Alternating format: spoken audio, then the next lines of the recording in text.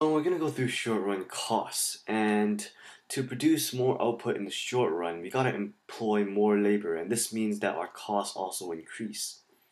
Now, using three cost concepts and three cost curves, we can explain how a firm's cost changes as total product changes.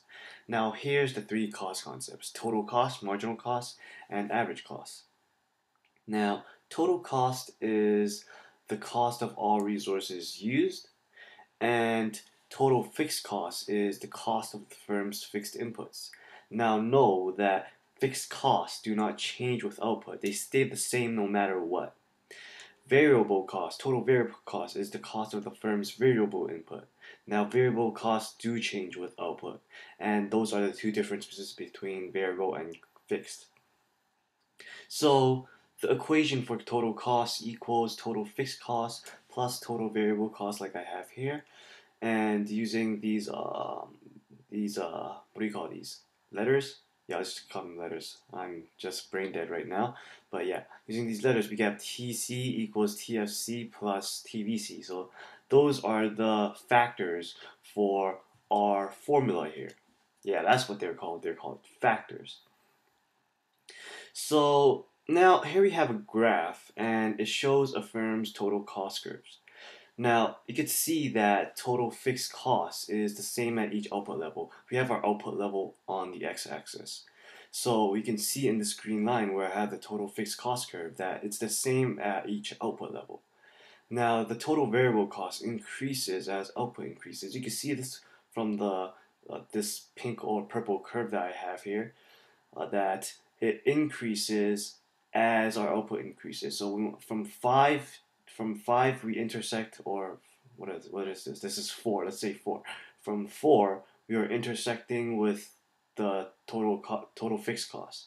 But at 15, let's say at 15, our total variable cost has increased, while our total fixed cost has stayed the same. So that's the differences between total fixed cost and total variable cost. Variable cost changes as their output changes. Now, total cost is the sum of TFC and TVC, and it also increases as output increases. So pretty much what we're doing is we're taking this purple curve and we're adding the green curve to the purple curve to get the blue curve. So you can see here that this is about the cost is about $25 per day. So let's just put a 25 there. So it's about $25 per day. And for this TVC curve here at an output of 15 t-shirts per day, the cost is 75. So the total cost is the total fixed cost, which is 25 plus 75, which gives us $100 cost per day. That's the total cost for that point, or at that level of output. Now, let's talk a bit more about our total variable cost curve. Now, it gets its shape from the total product curve. And let's just go back to our total product curve. So here's our total product curve. Notice that our total product curve becomes steeper at low levels of low output levels and less steep at high output levels. So you can see that at output levels of 1, 2, and 3, it gets pretty steep, or it is pretty steep. From 0 to 1, it's steep. From 1 to 2, it's also steep, but less steep than 0 to 1. And as it gets higher and higher, as our output gets higher and higher, the output, the curve becomes less and less steep. Now, let's look at our total variable cost curve. In contrast, our total variable cost curve becomes less steep at low output levels. So here's our output. It's on the x-axis, while before our total product curve, the output was on the y-axis. So that's a difference that we have to note. So for our total variable cost curve, it is less steep at low output levels. So at an output of 10, it is less steep, but it gets steeper at higher output levels. You can see that it kind of gets rounded up to about 10, and then it starts rising more quickly, and that's where it shows you that it is getting steeper. And that's all I want to talk about for that. So now I want to talk about the relationship between the total variable cost curve and the total product curves. So what we did here is we added a second x-axis to measure the total variable cost, and this is the x-axis that we have here. So the first worker is equal to $25. So here's the current x-axis that we're using, labor workers per day, and at one worker it'll cost us $25. At two workers it'll cost us $50. So the two x-axes line up, and what we can do is we can replace the quantity of labor on the x-axis. So we're totally going to replace this line on the x-axis with this line. So we replace the quantity of labor on the x-axis with total variable costs. And when we do that, we have to change the curve's name to the TVC curve, or the total variable cost curve. Now the cost is on the x-axis and the output is on the y-axis.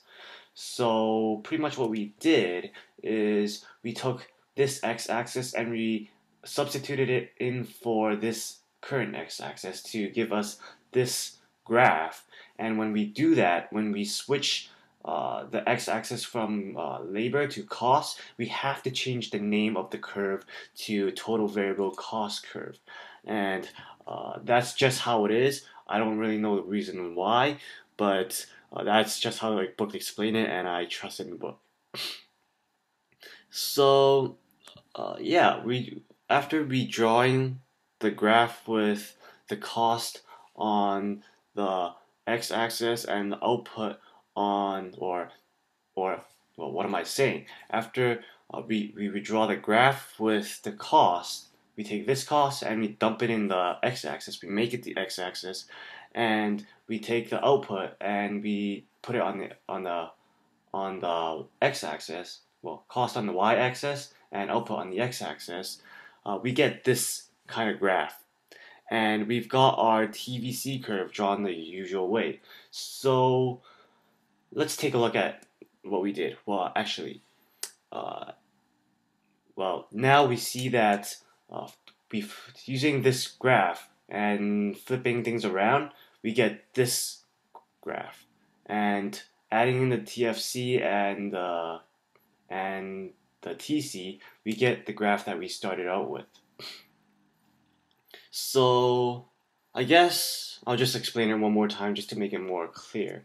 So what we did is we took our total product curve and we had this extra x-axis that we added.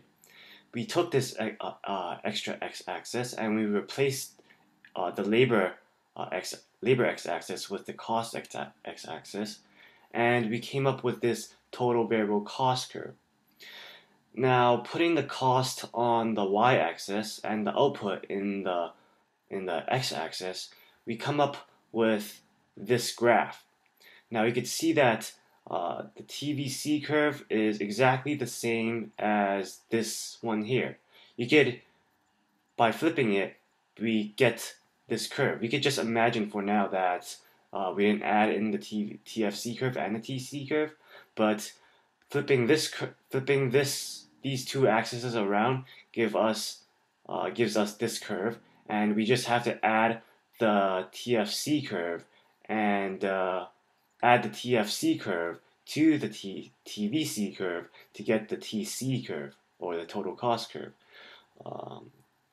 I know it's kind of confusing, but if you watch the video like 2 or 3 times, I'm sure you'll get it. I explained it as simple as I can explain it, and that's all there is to it. But other than that, in the next video, we're just gonna talk about marginal cost and average cost, and I'll see you guys next time. Oh, and don't forget to please rate, comment, and subscribe. And yeah, that's it. See you guys next time.